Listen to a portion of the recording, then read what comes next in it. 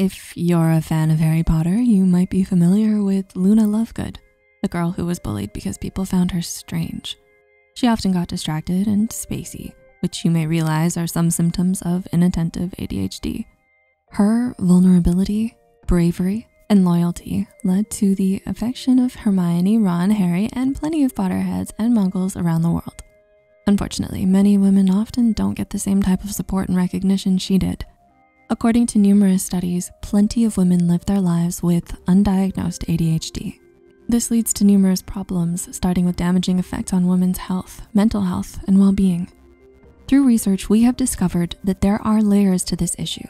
So in today's video, let's dive deep into the topic of undiagnosed ADHD in women. Watch until the end to discover the ADHD symptom checklist for adult women. Let's start with the numbers. We mentioned that plenty of women live with undiagnosed ADHD. Exactly how many women are we talking about?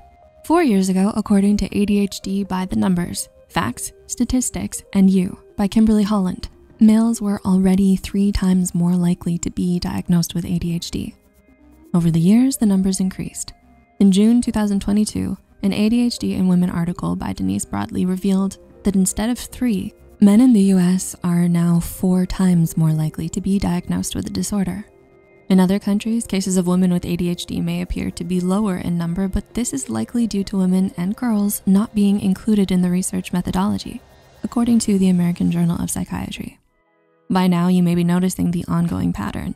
Why is there such a discrepancy between the two sexes? Let's find out next.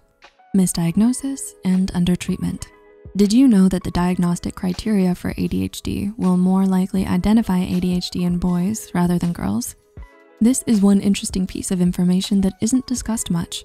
According to Dr. Kathleen Nadeau, who specializes in the psychological treatment of women and girls, it's because the criteria was mainly developed through observing boys. To back this up, a 2020 study from the University of Groningen in the Netherlands concluded that there are hardly any investigations about the varying effects of ADHD drug medications on different sexes. For decades, women have been excluded from numerous research and discussions. Due to this, they are consistently undertreated. If you're learning a lot from this video, please don't forget to hit the like button. Your support means a lot to us. Now, let's proceed to the impact. One may argue that ADHD is more severe in women than it is in men. Let's take a look at different factors to understand why. The hormonal effects. Earlier, we mentioned that fluctuations in women's hormones intensify ADHD symptoms. Let's have menopause as an example. According to Laura McCarthy, writer of Women, Hormones, and ADHD, around menopause, women's estrogen levels drop about 65%, causing a decrease in serotonin and dopamine, also known as the happy hormones. When this happens, the already apparent symptoms of irritability, fatigue, and memory lapses become even more pronounced, causing difficulty for women to concentrate and make rational decisions. The social effects. It's no secret that women have complex social roles in society. Traditional gender roles dictate that women are generally encouraged to display emotions, be nurturing, stay accommodating, and remain polite. This can generate an unhealthy amount of pressure for them to act a certain way, even if they're not inclined to do so.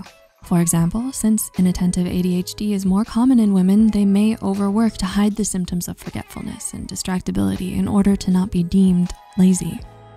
Without a proper diagnosis, you can imagine how these unexplained symptoms may cause marriage difficulties, relationship conflicts, dating struggles, and trouble making friends. All of these not only negatively impact women's quality of life, but also the state of their mental health too. Trigger warning.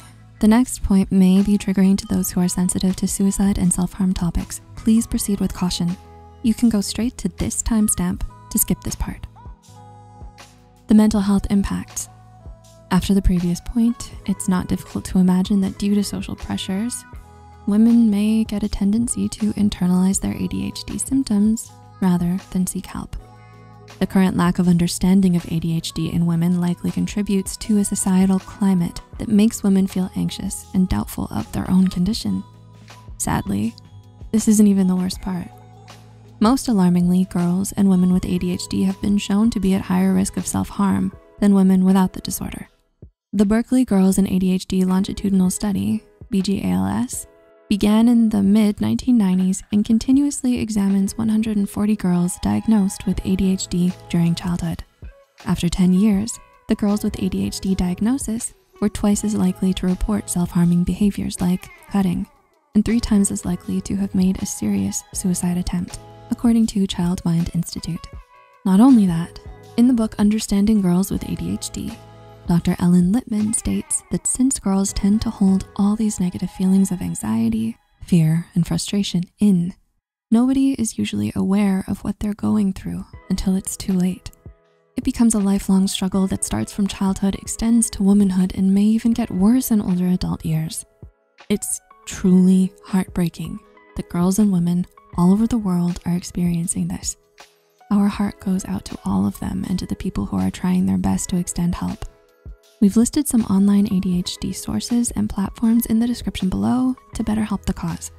In the comments, we also noticed that plenty of you feel like you have ADHD but aren't quite sure of it yet.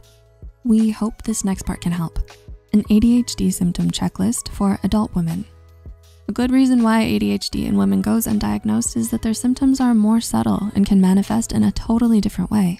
This is why it remains crucial for them to get the treatment they deserve, especially for a condition that was once considered exclusively male. Here are some symptoms of ADHD in women, compiled by Pacific neuropsychiatric specialists. Number 1, are you hypersensitive to noises or smells? Number 2, do you daydream or have a so-called mom brain? Number 3, do you often lack motivation with day-to-day tasks? Number 4, do you have a tendency to be insecure a lot? Number 5, are you struggling with low self-esteem? Number 6, do you find yourself easily emotional? And number 7, do you have trouble listening? If you are continuously struggling with these symptoms or even the normal symptoms of ADHD, we highly encourage you to consult a psychologist, psychiatrist, or neurologist to get an accurate diagnosis. There's always a way to give and receive help, starting with proper education about this topic. Feel free to click on 6 signs and symptoms of ADHD to learn more.